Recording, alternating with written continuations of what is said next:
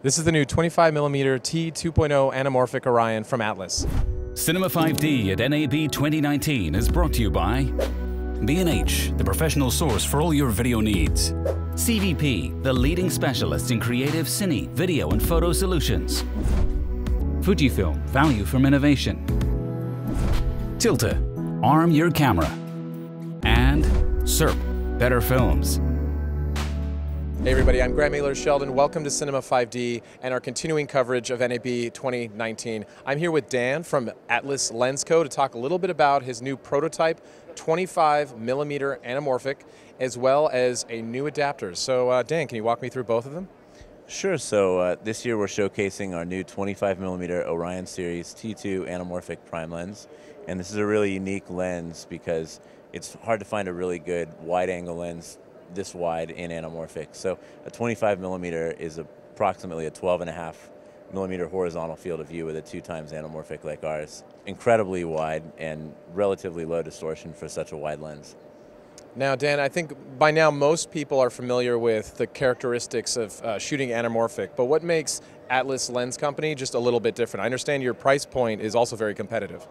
Yeah, so when Forrest and I started this project together, we identified that we wanted to offer something for modern cinematographers that would be relatively affordable and provide many of the vintage characteristics that we like oval bokeh, really nice flares, and beautiful shallow depth of field. We also wanted to change some of the things we don't like about some vintage lenses, like field curvature, which is if you're focused at the center at 6 feet, your focus fall off might be more on the edges, so you might lose focus and it would be shorter, like around 4 feet or 5 feet on the sides. So we designed these to have very flat field curvature and for anamorphic, extremely low distortion. Very cool. So just from my own understanding, where do you find those vintage characteristics? Where is the lens sharpest? What T-stop? Can you give me a little bit more detail?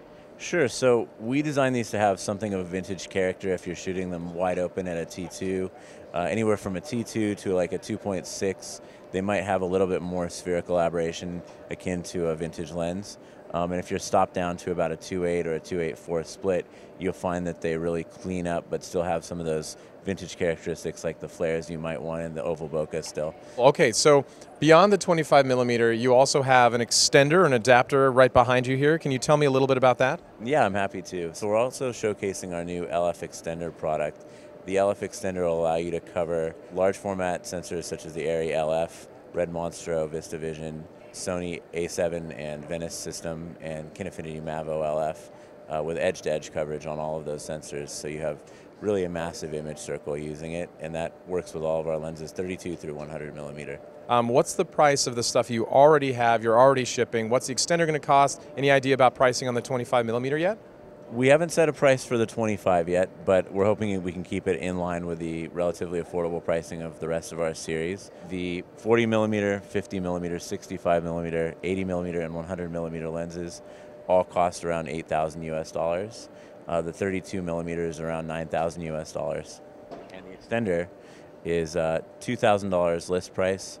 And if you buy it with any one lens or a set of lenses, it's $1,850 US. Very cool. Well, I always feel a little bit guilty asking this, especially at NAB, because a brand new prototype here, brand new extender there. But what does the roadmap in terms of development look like for you guys over the next 1 to 3 years without giving too much away? What does the future look like for you guys? That's a fantastic question. I mean, first of all, I have to say the future is going to be bright. But right now we're focused on mainly getting all the lenses that we can to all the customers who want them and have pre-ordered them. So we work on a pre-order deposit-based system for delivery.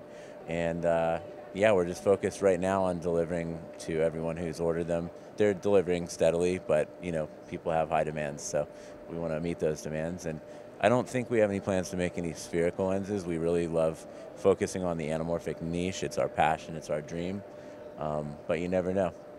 Yeah, well, I think anamorphic's really having a moment, so that sounds like a good idea to me. So thank you very much, Dan.